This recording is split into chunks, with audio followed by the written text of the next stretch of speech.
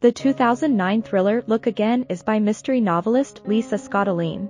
The suspense is built around a moral dilemma. What should a mother who legally adopted her son do if he turns out to have been kidnapped from his real birth parents? Answering this question involves uncovering the complex plot behind the boy's disappearance and involves spying, murder, and extortion. The novel's protagonist Ellen Gleeson is an investigative journalist working for a Philadelphia newspaper, where she has romantic feelings for her sexy Argentinian boss, Marcelo. 2 years ago, Ellen met her adoptive son Will, a boy who had seemingly been abandoned in the intensive care unit of a hospital because of a heart condition. After going through the legal procedures necessary, Ellen adopted Will. Now he is a happy and thriving 3-year-old.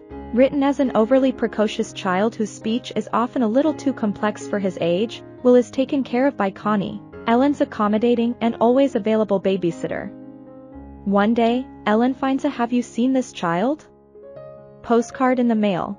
When she looks at the picture, the age-progressed child looks exactly like Will. This boy, named Timothy Braverman, was kidnapped 2 years ago from Miami. Ellen quickly becomes obsessed with figuring out whether Will and Tim are the same child, plagued by pain at the thought that her son isn't really who she thinks he is. First, Ellen checks the details of the adoption process. Everything on her end seems to be in order. However, she discovers that Karen Batts, the lawyer who handled her adoption, has recently committed suicide. Ellen now defaults to investigative journalist mode, locating the name of Will's birth mother, Amy Martin, in a garage full of forms from moms giving their children up. She can't contact Amy, but she does get in touch with Amy's mother, who tells Ellen that Amy was never pregnant and in whose house she finds a photo of a man Ellen dubs Beach Boy.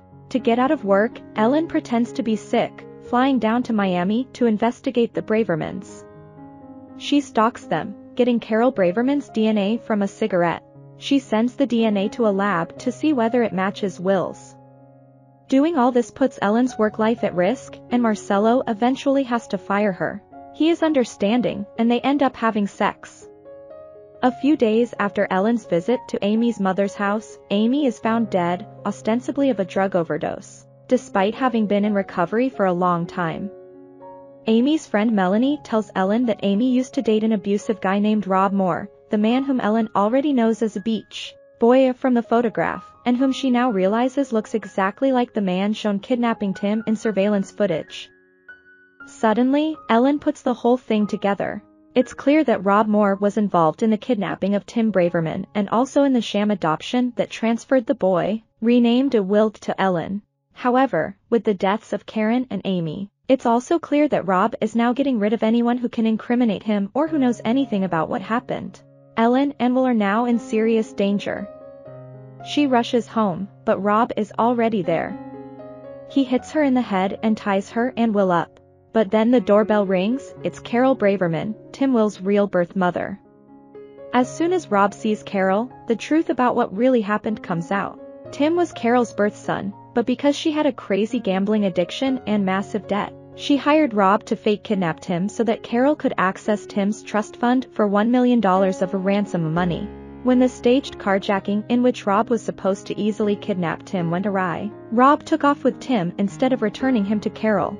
Rob's plan was to double-cross Carol, keeping the ransom for himself and his girlfriend, Amy. When Tim turned out to have a heart problem, though, Rob convinced Amy to give him up for adoption instead. As Carol attacks Rob to try to get to Tim Will, Rob shoots her in the head and kills her. However, this chaos gives Ellen enough time to get to Carol's gun and shoot Rob in self-defense. The case is processed by the police and then by the FBI, who tells Ellen that since Bill Braverman, Carol's husband and Tim's father, is still alive, Tim Will is legally going to live with him. Ellen is devastated. Then, the next day, her DNA testing results come back, and it turns out that Bill wasn't Tim's father. His father was Rob, the kidnapper, with whom Carol had been having an affair.